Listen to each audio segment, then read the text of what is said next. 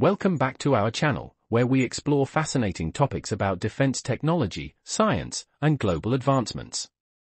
In today's video, we're diving into an intriguing question: why is India not buying the MiG-29 for its navy? Let's explore this in detail. Before we dive in, don't forget to like this video, subscribe to our channel, and hit the bell icon so you never miss an update. Let's get started.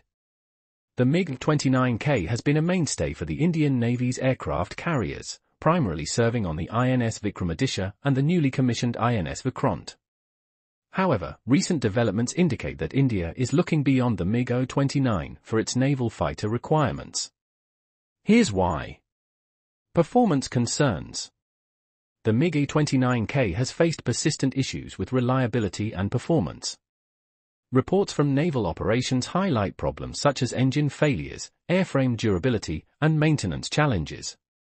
These issues have affected operational readiness, raising concerns about the aircraft's long-term viability. Emerging competition. India is currently evaluating new generation fighters like the Dassault Rafale-M and the Boeing F-18 Super Hornet. These aircraft offer advanced features like better radar systems, superior payload capacity, and next-gen avionics, making them more suitable for modern naval operations. Strategic shift.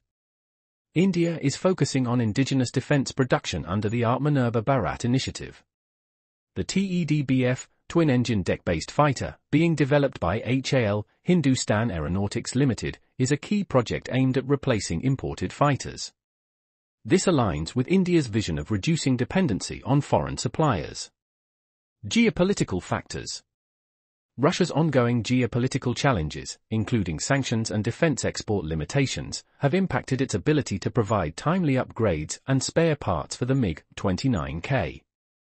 This has forced India to reconsider its reliance on Russian platforms. Cost versus capability. While the MiG-29K is relatively affordable, its life cycle costs, including maintenance and repairs, have been higher than anticipated. Modern alternatives, though expensive upfront, promise better efficiency and operational capabilities in the long run.